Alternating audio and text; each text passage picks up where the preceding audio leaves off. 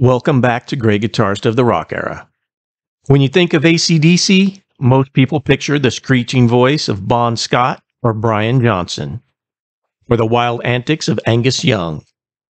But behind those iconic guitar solos was the backbone of one of the greatest rock bands of all time, Malcolm Young. Before we get started, don't forget to give us a thumbs up, hit that subscribe button, and ring the bell for more stories. Malcolm Mitchell Young was born on January 6, 1953, in Glasgow, Scotland. He picked up a guitar at an early age, picking it up from his older brothers. In 1963, Scotland experienced the Big Freeze, one of the worst winters on record, with snow 8 feet deep. A TV advertisement shown in Scotland at the time offered assisted travel for families to start a different life in Australia. 15 members of the Young family left Scotland in June of 1963. Both Malcolm and younger brother Angus were in a band with their older brother George and his music partner Harry Vanda called Marcus Hook Roll Band. The project released an album in Australia called Tales of Old Grandaddy. Malcolm was in a short-lived band, the Velvet Underground, which is not the well-known Lou Reed Band. Malcolm Young played guitar in the 1974 release, Evie by Stevie Wright. The song is 11 minutes long and has 3 parts, with Malcolm playing the guitar solo on part 1 of the song. Malcolm was 20 when in 1973, he and Angus formed AC/DC in Sydney, Australia. Malcolm, with his impeccable timing and raw, powerful riffs, helped shape the early sound of the band. They decided upon the name AC/DC after seeing the letters AC/DC on the back of their sister's sewing machine.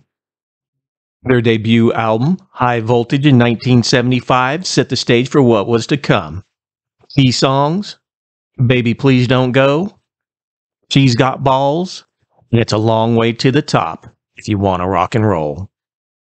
As the band evolved, so did Malcolm's riffs. The next few albums solidified AC/DC as a force in the rock world. Dirty Deeds Done Dirt Cheap in 1976 with the songs Dirty Deeds Done Dirt Cheap and Problem Child. Let There Be Rock in 1977 with Let There Be Rock and Whole Lotta Rosie. Our Age in 1978 with Riff Raff and Sin City each brought something new, with Malcolm's rhythm work providing the foundation for every track. Highway to Hell in 1979, produced by Mutt Lange, catapulted the band to the top of the charts in the US with the title track and Girls Got Rhythm. AC/DC faced a devastating loss in 1980 with the death of lead singer Bon Scott. But the band, led by Malcolm's unwavering determination, made a monumental comeback. Enter Back in Black, an album that would become one of the best-selling records of all time. Key tracks include Back in Black, You Shook Me All Night Long, and Hell's Bells. Everything really on there. It's great.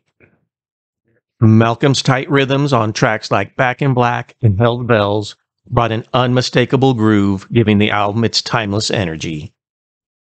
Throughout the 80s and 90s, Malcolm continued to define AC/DC's hard rock sound. Albums like For Those About to Rock in 1981 with the tracks For Those About to Rock, We Salute You, and Let's Get It Up. Flick of the Switch in 1983 with the songs Flick of the Switch and Nervous Shakedown. Fly on the Wall in 1985 with Shake Your Foundations. And in 1986, they did the soundtrack for the Stephen King movie Who Made Who with the title track, a couple of instrumentals, DT, and Chase the Ace, along with some of their previous hit tracks.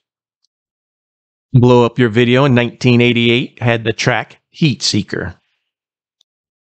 The Razor's Edge in 1990 kept the band's momentum going, and Malcolm's guitar work remained the steady core.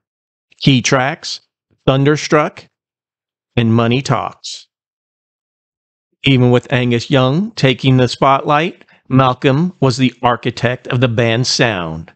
Solid, unwavering, and always in command of the groove. Ball Breaker would be released in 1995 with Hard as a Rock and Cover You in Oil. Malcolm Young's final years with AC/DC saw the release of Stiff Upper Lip in 2000 with the title track. AC/DC was inducted into the Rock and Roll Hall of Fame in 2003. His last album with the band would be Black Ice in 2008 with the title track Rock and Roll Train. Though age was catching up, his steady rhythm work never faltered. Malcolm Young owned and played several guitars throughout his career. However, he is most commonly known for his use of his iconic 1963 Gretsch Jet Firebird, nicknamed the Beast. Tragically, in 2014, Malcolm was forced to retire due to dementia, a condition that had slowly been taking its toll. Malcolm Young passed away in 2017, but his legacy lives on. He was never flashy, never the center of attention, but he was always the heart of AC/DC. His songwriting, his rhythm playing, and his dedication to the craft made him one of rock's greatest. So the next time you crank up an AC/DC song, remember, behind those electrifying solos and thunderous vocals was a man whose rhythm defined rock and roll. Malcolm Young, the unsung hero of AC/DC. Thanks for watching. Don't forget to hit that like button, subscribe to the channel, and leave a comment with your favorite AC/DC song. And keep rocking.